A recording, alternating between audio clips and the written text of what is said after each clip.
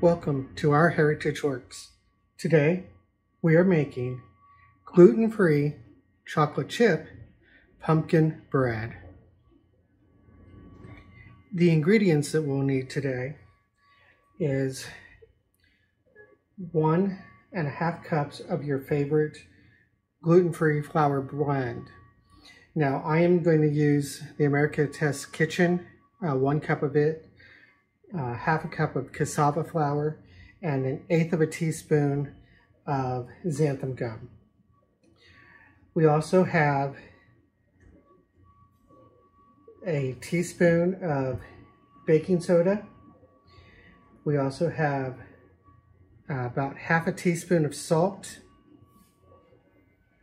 2 teaspoons of ground cinnamon, 1 teaspoon of pie spice, 2 large eggs. You can use either a half a cup of granulated sugar and 3/4 of brown sugar. What I'm going to use today is half a cup of honey and 1/4 cup of molasses. Here I have 1 can of pumpkin puree, the small ones. This is not pumpkin pie filling, it is pumpkin puree. The recipe actually calls for 1.5 cups. This is just a hair over that, so I went ahead and used it all. A half cup of vegetable oil. Surprise ingredient, 1/4 cup of orange juice. And the recipe calls for 3/4 cup of chocolate chips. I can't have chocolate chips, so I am going to use Carob chips instead. I'm going to be using 2 different bowls here, one for wet ingredients and one for dry ingredients. In the dry ingredients, I'm going to put in the xanthan gum, the baking soda, the salt, the cinnamon, and the pie spice. Now, if you don't have pie spice, and my oven is preheated, if you don't have pie spice, you could substitute 1/4 teaspoon of nutmeg, ground cloves, and ground ginger. If you don't have any, you can make some yourself. So I'm going to just whisk these together just until they're well combined.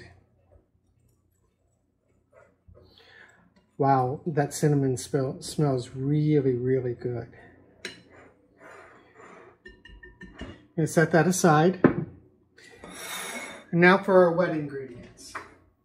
The nice thing about this particular recipe is you don't need a blender or a mixer or anything like that to make it. So I'm going to start with the pumpkin on the bottom.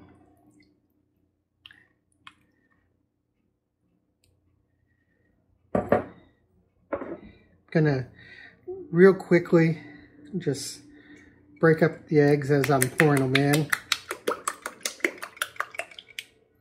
That's just to give them a start of being broken down.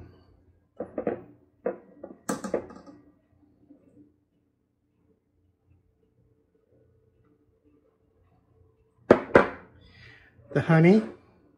The honey is at room temperature. It's been sitting out. So is the molasses and the eggs. Those are all at room temperature.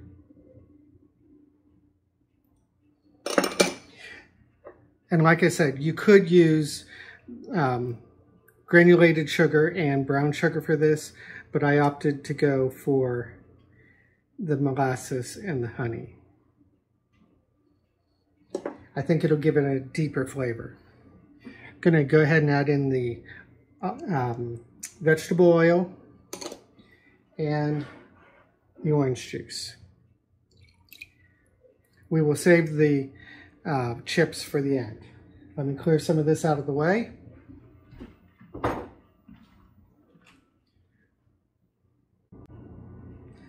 All right, I'm going to start by whisking this together.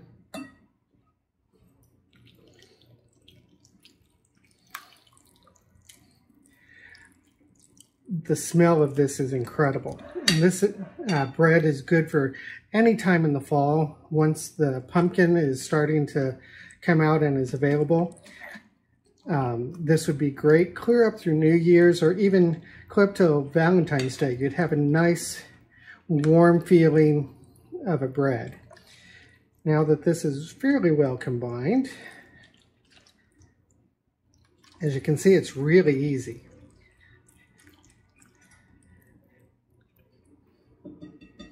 I'm going to slowly start adding in the dry ingredients. And I'm just giving them a quick stir to get it started, and I'll add the rest of it here in a second.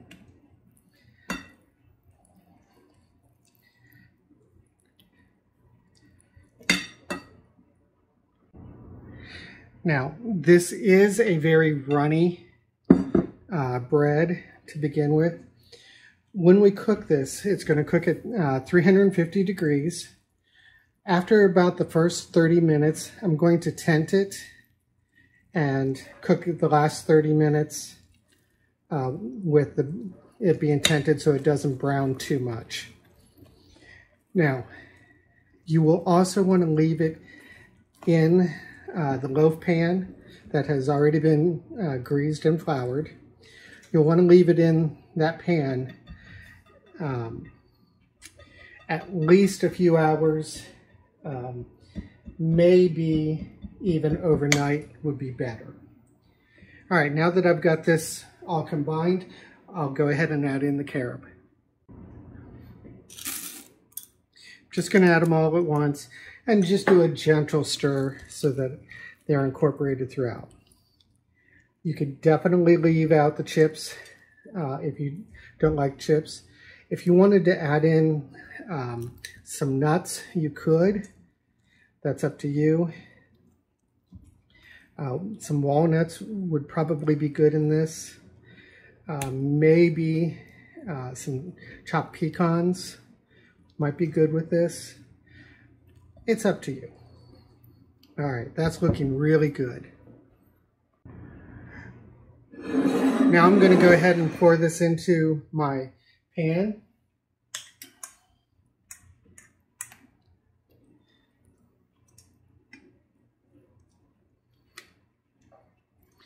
I don't want to play with it too much once it gets in the pan. I don't want to disturb the coating that's on the pan. So I'll just do enough to get it in there, and then I'll tap it down so that it's fairly even across. As you can see, this is a very, very, very easy bread to make. Just a few minutes. It takes more time gathering the ingredients than it does to do anything else. Make sure I get all this goodness in here. There we go. I'm just kind of shaking to even it out a little bit. Do this one more time. Get this on top. And then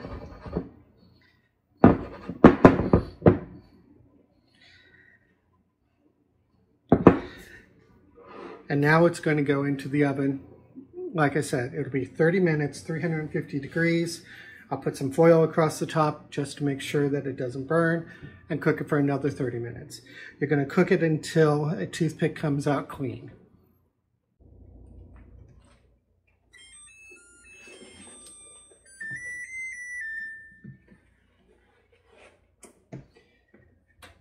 Okay, it's been 30 minutes. I'm going to pull it out and tent it and put it back in for another 30 minutes. So, as you can see, it's a nice dark chocolate color. And I'm not going to do this really hard because I want it to have air be able to escape. So I'm just going to do it just enough to hold it on loosely, and I'll put it back in.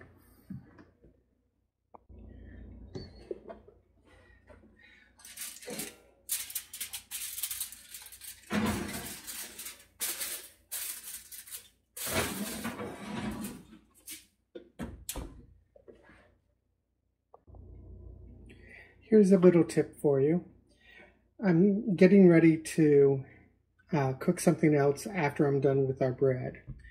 But I've already got the oven on and this heat is coming out. I'm going to need this cast iron skillet for the next item.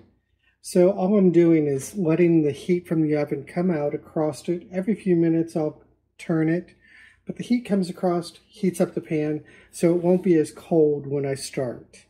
And then it won't take as much energy to heat it up to the temperature that I need. It'll already be fairly warm to the touch by the time I'm ready. So if you've got the space, go ahead, heat up your cast iron skillet before you go ahead and finish up what you're doing with just the heat of the oven that's going to go wasted anyway, so you may as well use it for heating up your pan while you're waiting.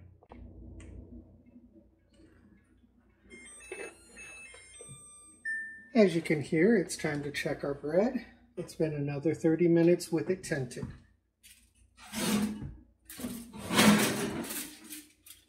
And boy, does it smell incredible in here. Wow, look at it, that nice crust on it. I am going to use a toothpick.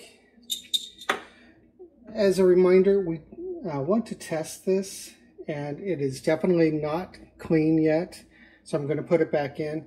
But when we finally do get a clean toothpick, we want to make sure that we let it sit for another,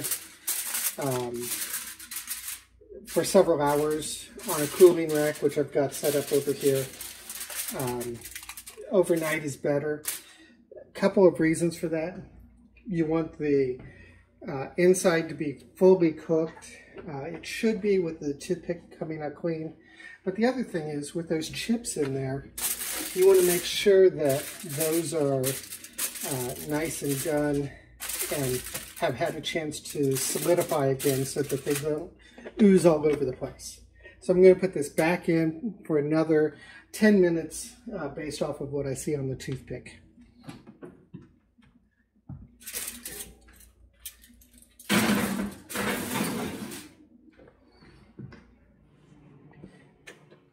It's almost time for me to check on this again. Got 3 seconds left, so I'll go ahead and pull it out and take another look.